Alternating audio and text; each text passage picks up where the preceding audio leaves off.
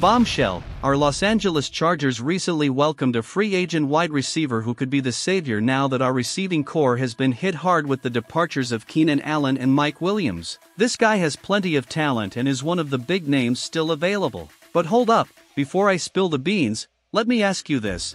Do you want to stay in the know every single day about all things Chargers? Well, then smash the subscribe button. So, here's the scoop. Our Chargers recently rolled out the red carpet for free agent wide receiver, DJ Chark. Yep, you heard it right. Let's rewind a bit. Last season, Chark suited up for the Panthers, snagging 35 catches for 524 yards and finding the end zone 5 times. And remember 2019? That was his breakout year with the Jags, hauling in 73 receptions for over 1,000 yards and 8 touchdowns. That performance? Yep, it landed him a spot in the Pro Bowl. In 2022, he was with the Lions, tallying 30 catches for 502 yards and 3 TDs. But here's the kicker, the guy's fast. We're talking a 4.34 in the 40-yard dash. And with the Chargers aiming to inject some youth and speed into the wide receiver spot, Chark seems like a perfect fit. Now, the draft's around the corner, and we might see the Chargers grab a receiver early with that 5th overall pick. But adding a seasoned vet like Chark to mentor our young guns?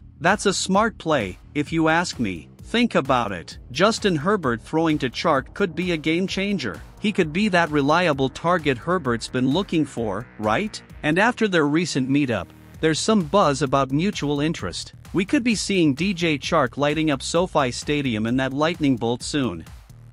Fingers crossed they can seal the deal. Before we wrap up, if you're loving this Chargers news and want to stay in the loop, smash the like button and hit subscribe for more updates. Bolt up!